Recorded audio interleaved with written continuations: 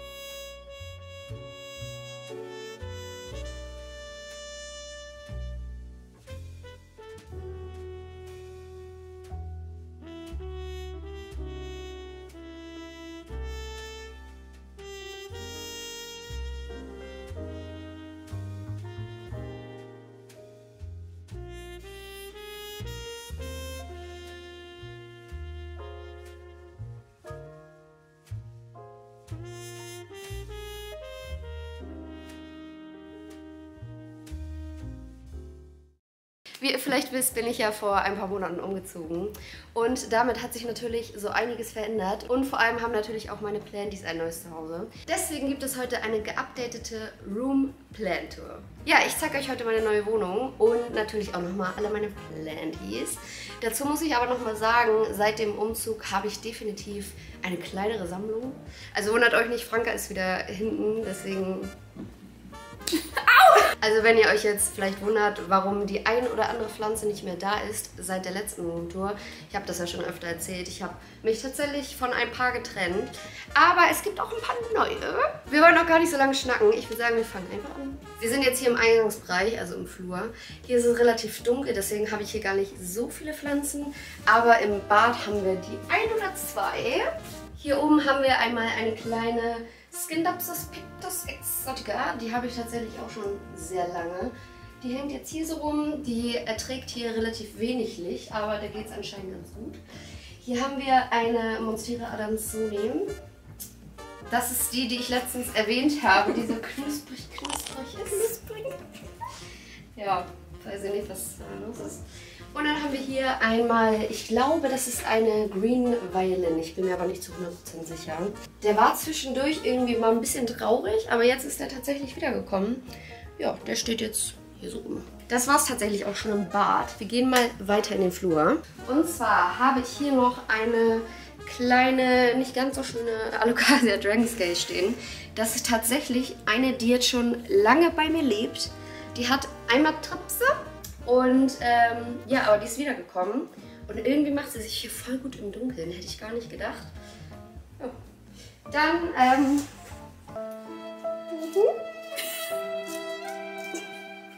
es kommt ein neues Blatt. Es kommen zwei neue Blätter. Und zwar ist das ein Philodendron Narrow, den habe ich einmal bei Wespenberg gekauft. Ja, wie man sieht, dem ging es sehr schlecht nach dem Umzug. Aber tatsächlich freue ich mich richtig, dass da jetzt zwei neue Blätter kommen. Hätte ich nicht gedacht, ich habe den schon so ein bisschen abgeschrieben. Aber Leute, manchmal kommen sie wieder. Dann habe ich hier oben eine wunderschöne Scindapsus. Ist Lemon Lime? Ich hätte jetzt auch Lemon Lime gesagt, nicht Neon. Die beiden, ne? Ich verwechsel die immer. Ich glaube, es ist eine Lemon Lime. Die habe ich hier oben hängen. Das sind ja auch Pflanzen, die machen sich relativ gut im Dunkeln. Und ich finde, die ist so ein richtig schöner Pop. So ein kleiner Farbpop. Ihr wisst ja, ich mag eigentlich nicht so helle Pflanzen, aber die finde ich richtig schön. Guck mal, ich mag das Blatt so gerne. Mit dem kleinen Dunklen. Ja, süß, ne? Ja. Sieht aus wie Whisky. Kommen wir hier nochmal weiter und zwar habe ich hier noch eine kleine Alocasia ventiae stehen. Die habe ich bei Aldi gekauft. Bei Aldi? Für 2,50. Oh, guck mal, wie schön die ist. Ja, ja, guck mal, alle meine Alokasien, ne? Und die so perfekt. Aber auch im Dunkleren. Hier habe ich so ein paar Ableger drin stehen, da braucht man auch nicht unbedingt drüber sprechen. Aber die kommen wieder, die kommen wieder. Gehen wir weiter. Kommt einfach rein. Ich habe hier auf unserer Bar einmal einen kleinen Ablegertrunk. Und zwar habe ich da einmal einen Ableger genommen von meiner Cebu Blue. Und von der, die ich euch eben gezeigt habe, hier ist auch wieder so eine schöne Fleckung. Ja, die stehen jetzt hier so rum. Dann haben wir hier nochmal eine Scindapsus Pictus exotica. Ich glaube, die habe ich sogar noch länger und die andere habe ich mal als Ableger genommen. Ich weiß es tatsächlich nicht mehr. Auf jeden Fall habe ich die schon länger. Ja, und die macht sich hier auch richtig gut. Habe ich daneben eine Efeutute, eine ganz normale Pathos Marble Queen. Die ist auch schon richtig lange gewachsen. Was das hier ist? Ups. Dann habe ich hier oben noch eine kleine Efeutute stehen. Die hatte ich mal bei Pflanzenkölle gekauft. Die haben wir zusammen gekauft. Dann habe ich hier einen kleinen Ableger von meiner zeige Blue. Oh nee, ich glaube, das ist die Blue-Form. Da korrigieren mich immer sehr viele Leute. Dann habe ich hier noch einen kleinen Ableger, den habe ich mal von meiner Efeutute genommen. Dann habe ich hier eine kleine String of Hearts, also eine Woody Eye hängen. Und eine Heuer White Splash? Ich weiß es nicht, bei Heuers. Bei Red Spot White Plant. Das ist meine geliebte Skinapsus Silvery Ann. Ruhe am Set. Das ist meine geliebte Silvery Ann. Ich muss ja sagen, ich liebe Skinapsusse. Skinapsuses Maximalis. Genau, die habe ich auch schon lange. Dann haben wir hier noch eine kleine Mekans. Eine was ist das? Eine Mekans. Ja, ich glaube, die ist ja ein bisschen zu dunkel. Ne? Und dann noch eine kleine Peru. Oh, Peru. Kommen wir als nächstes zu einem traurigen Fall. Und zwar ist es mein Friedhof. Kannst du gerne einmal reinfilmen? Okay, das reicht. Ja, also ich muss sagen, ich habe ja schon erwähnt, dass seit dem Umzug einige Pflanzen leider sehr strapaziert waren. Ich habe einige auch vorher verschenkt und verkauft, weil ich meine Sammlung ein bisschen verkleinern wollte. Aber es haben tatsächlich auch ein paar so richtig gelitten. Das heißt, die musste ich dann richtig runterschneiden. Und das ist gerade so ein bisschen mein Pflegecenter. Also hier versuche ich so gerade ein bisschen die Pflanzen wieder zurückzuholen. Unter anderem haben wir da auch ein paar Wollläuse-Patienten. Also das ist so ein bisschen das Krankenhaus, die Quarantänezone. Deswegen braucht ihr da jetzt auch nicht groß eine Tour, ne? Aber hier oben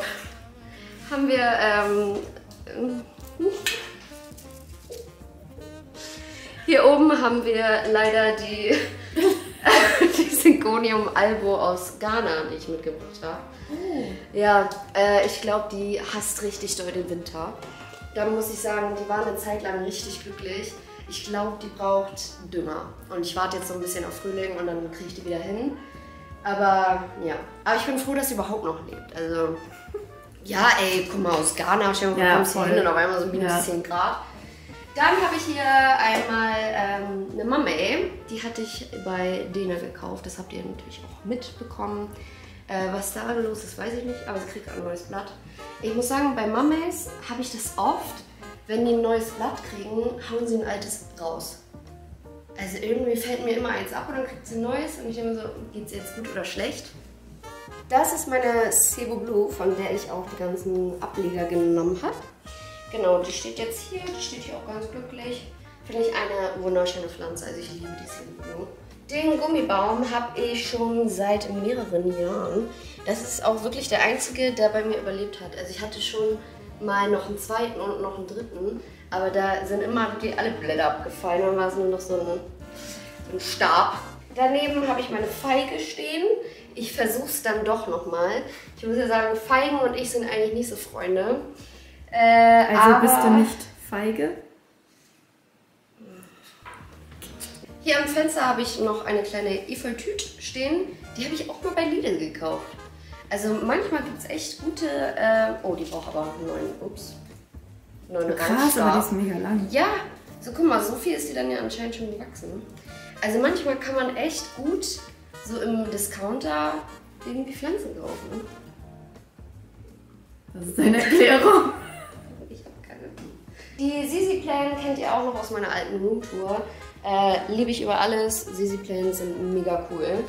Und dann habe ich hier meine Lieblingsheuer stehen. Und zwar die Heuer Canusa Crinkle... Crimson Queen? Ja, die Crimson Queen, ne? Oder? Ich glaube schon. Kommen wir auch schon ins Wohnzimmer. Wie man sieht, man kommt gleich einmal rein ins Wohnzimmer. Das ist also Magic Happens. Ich habe eine Trauermücke gesehen. Ja, diese Ecke kennt ihr tatsächlich schon. Und zwar ist das ja immer so mein Hintergrund beim Film. Und hinter mir steht meine Milzbo Greenhouse Cabinet. Da stehen natürlich jetzt einige Pflanzen drin, aber ich habe mir gedacht, wir machen nochmal ein separates Greenhouse Cabinet Tour Video. Also seid da gespannt, da kommt nochmal ein extra Video zu. Aber auf der Cabinet haben wir auch noch sehr schöne Pflänzchen stehen. Und zwar einmal die große Mikans, die habt ihr auch in einem von meinen Dena-Videos schon gesehen und ich liebe die. Oh, die Mikans ist so schön. Ich finde, die sieht so edel aus. Daneben haben wir nochmal eine kleine Blue-Form, glaube ich. Ich glaube nicht, dass die Sea Blue ist. Die habe ich auch mal bei diesem Pflanzen für alle gekauft. Habt ihr auch gesehen. Daneben habe ich noch eine ein String of Hearts. Und hier habe ich meine erste Monstera variegata, die ich jemals hatte. Die hat auch ein bisschen gelitten durch den Umzug, aber jetzt kommen hier gerade neue Blätter und die sehen gut aus, von daher glaube ich, die erholt sich wieder ganz gut. Das ist mein über alles geliebter Wohnung. Den habt ihr auch schon in einigen Videos gesehen. Der hat gerade ein neues Blatt bekommen. Oh mein Gott, wie schön, das habe ich noch gar nicht gesehen. Ja, ne? Also ich habe ja schon mal gesagt, das ist wirklich eine meiner glücklichsten Pflanzen. Hätte ich niemals gedacht. Ich liebe den über alles, ich finde ihn so schön. Ja, dann habe ich hier noch eine kleine Skindapsus Pictus Exotica. Oder ist das eine Silvery? Ich weiß es nicht, weil die ist ein bisschen heller. Meine schöne Frydek steht hier noch. Und ich glaube, das ist eine Donkey Tail. Eine Burrito. Eine Sede Burrito. Die Pflanze kennt ihr auch alle. Und zwar ist das die Epiprenum pinnatum global green. Ja, die haben Franca und ich einmal zusammen beim Holländer gekauft. Franca sagt immer, die sieht aus wie Basilikum. Ich finde sie schön. Hier auf der Fensterbank habe ich dann noch meine Syngonium Mottled stehen. Da habe ich euch ja auch schon erzählt, dass ich die so ein bisschen abgeschrieben hatte nach dem Umzug. Aber die ist nochmal richtig schön wiedergekommen und da freue ich mich mega drüber, weil ihr wisst, ich liebe meine Syngoniums, Syngoniatas. Syngonien. Syngonionius. Und nochmal eine Sedum Burrito. Dann haben wir hier noch das Herzstück in diesem Raum. Und zwar ist das meine Thai Constellation. Ich habe vor kurzem tatsächlich so ein bisschen meine Pflanzen hier in dem Zimmer umgestellt, weil ich hatte die Thai Constellation vorher an einer Ecke stehen, wo man sehr oft so vorbeigegangen ist. Und ich habe gemerkt, dass sie so ein bisschen Schaden davon bekommen hat. Man sieht das hier richtig gut. Das war so ein Blatt, da ist man immer gegengekommen. Deswegen steht sie jetzt hier und ich hoffe, dass sie so ein bisschen unberührt bleibt hier und sich wieder ein bisschen erholen kann. Daneben steht eine wunderschöne Monstera variegata. Ich muss sagen, bei der freue ich mich richtig, dass es ihr so gut geht.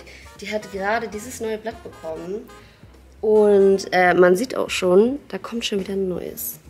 Also, obwohl es jetzt gerade wirklich Winter ist, geht es dir so gut und das freut mich richtig. Ich habe auch hier mein Growlight stehen. Ich habe es gerade ausgemacht, weil ich euch sonst blenden würde. Aber ich habe gemerkt, dass die super von dem Licht profitiert. Falls ihr mehr zu den Lichtern wissen möchtet, dann guckt euch auf jeden Fall das Video an, was ich dazu gemacht habe. Das verlinke ich euch in der Infobox. Ja, hier steht meine andere Greenhouse Cabinet. Wie gesagt, da kommt nochmal ein extra Video zu. Aber hier stehen wirklich gerade meine Lieblingspflanzen drin. Ihr wisst ja, ne? Muss ja nicht groß was zu sagen. Hier oben steht dann noch eine Heuer Canosa Crimson Queen. Habe ich vorhin Crinkle gesagt? Ich weiß nicht mehr, was du gesagt hast. Guck mal, es ist Crinkle ist Krankelus, hat mir Crinkle gesagt. Krankus. Franca, wir müssen damit aufhören. Entschuldigung. Auf der Cabinet habe ich noch eine Heuer Canosa Crimson Queen draufstehen. Ihr wisst ja, meine Lieblingsheuer. Und daneben habe ich meine Epiprenum pinnatum variegata. Hä, beautiful? Richtig oh mein hübsch, Gott, die ist oder? mega lang. Ich hatte ja mal eine zweite. Jetzt habe ich nur noch eine. Das ist meine andere Adanzoni, über die wir letztens gesprochen haben. Ich weiß nicht, was in diesem Jahr los war mit meinen Adanzonis, aber irgendwie sind die alle mega unglücklich. Ich weiß auch nicht, was hier abgeht, weil irgendwie, sie kriegt ja auch neue Blätter und so. Und hier sieht sie auch schön aus, aber die hat halt unten voll Blätter verloren und ich weiß nicht so ganz. Sie macht so ihr eigenes Ding und ich lasse sie einfach. Daneben habe ich meine Skinlapsus Moonlight. Ich finde, es ist eine sehr schöne Pflanze. Die kriegt auch gerade ein neues Blättchen. Genau. Dann kommen wir einmal zu einer meiner neuesten und auch Lieblingspflanzen gerade. Und zwar habe ich mir eine Billy-Tay gekauft. Bist du neidisch? Ja. Ich habe Franca gefragt, ob sie auch eine möchte. Sie wollte nicht. Die habe ich beim Palmann gekauft. Und ich muss sagen, ich liebe diese Pflanze. Die ist so viel einfacher, als ich gedacht habe. Franca hat mich so ein bisschen auf die angefixt damals. Ja. Und ich habe dich gefragt, ob du eine haben willst. Mann, ich hatte kein Geld. Ich hätte dir die geschenkt. Brauchst du gar nicht schon diskutiert. Ja, also ich muss sagen, eine wirklich überraschend pflegeleichte Pflanze. Und ja, richtig, richtig schön. Hier habe ich noch einen wunderschönen Philodendron. Guck mal, das ist das Ding. Ich glaube, es ist ein White Knight. Es haben aber auch schon welche geschrieben, es ist eine White Princess. Aber ich glaube, das ist ein White Knight. Ich wollte gerade fragen, wo genau? Pinken. Also ich glaube, die White Princess hat nämlich nicht diese pinken Schiele und der White Knight hat das. Kann auch sein, dass ich es gerade wieder verdrehe. Aber ich meine, guckt euch mal diese Pflanze an. Ja, die ist super schön. Die hatte ich bei Belandris für 30 € gekauft. Schön, oder? Ja. Hier hinten steht meine allererste Pflanze, die kennt ihr auch schon mittlerweile, meine Monstera bosgiana. Wie man sieht, hat sie den Umzug richtig schlecht überstanden, aber sie hat es überstanden. Sie kommt auf jeden Fall wieder zurück, das Blatt da hinten kommt neu und ich habe tatsächlich schon damit gerechnet, dass sie es nicht überlebt, was richtig schade gewesen wäre, weil es halt meine allererste Pflanze ist. Aber noch, sie hält durch. Das ist tatsächlich die allererste Mikans, die ich mir gekauft habe. Sie sah mal glücklicher aus, aber ich bin voll froh, dass sie immer noch lebt. Weil, ihr habt ja die anderen Mikans gesehen, das ist immer so eine Sache, ne? Hier ist so ein bisschen meine Schreibtischecke. Ich liebe das, an meinem Arbeitsplatz Pflanzen zu haben. Ich finde, das macht richtig was mit der Stimmung. Genau, deswegen habe ich hier eine schöne Efeutute stehen. Die habe ich damals auch bei Lidl gekauft und die ist auch mega happy hier. Obwohl das ein recht dunkler Ort ist, muss ich sagen. Also genauso hier kommt relativ selten Licht hin. Dann habe ich hier auch eine meiner Favorites stehen und zwar ist es die Malai Gold. Und ich muss sagen, es gibt wirklich ein paar Pflanzen, die so heller sind, die ich schön finde. Das ist zum einen die Malai Gold. Das ist die zweite Dragon Scale, die ich noch habe.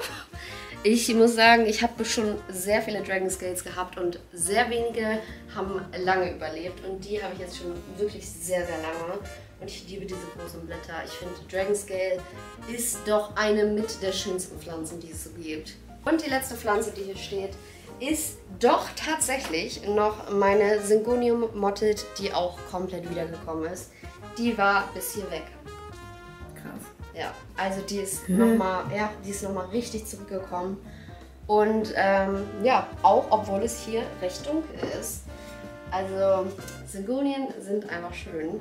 Ja, das war erstmal so der kleine Einblick in meine neue Wohnung. Wie bereits gesagt, das Video zu den Greenhouse Cabinets wird nochmal extra kommen. Ich hoffe natürlich, ihr hattet ganz viel Spaß mit dem Video. Wenn das so ist, dann gebt mir gerne einen Daumen hoch. Vergesst nicht, meinen Kanal zu abonnieren, damit ihr kein weiteres Video verpasst. Checkt auf jeden Fall mal mein Instagram ab. Da gibt es immer Updates und Sneak Peeks zu den neuesten Videos. Und süße Bilder von Whisky und Bilder von meinen Plantys. Checkt auch auf jeden Fall Frankas Instagram ab und Frankas YouTube-Account. Den packe ich euch auch in die Infobox. Ja, und dann würde ich sagen, sehen wir uns im nächsten Video. Bis bald! Ja, dann natürlich hier das Herzstück meines Raums. Wow! Ich kann nicht mehr!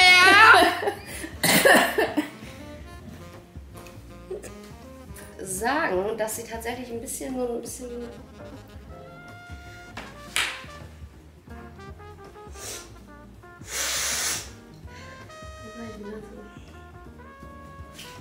Dann habe ich hier.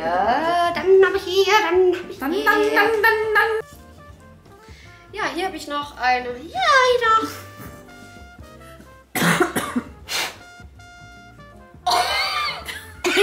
Das ist tatsächlich meine allererste Mikans, die ich... Was ist? Ist es tatsächlich? Oh, weißt du was, Franca?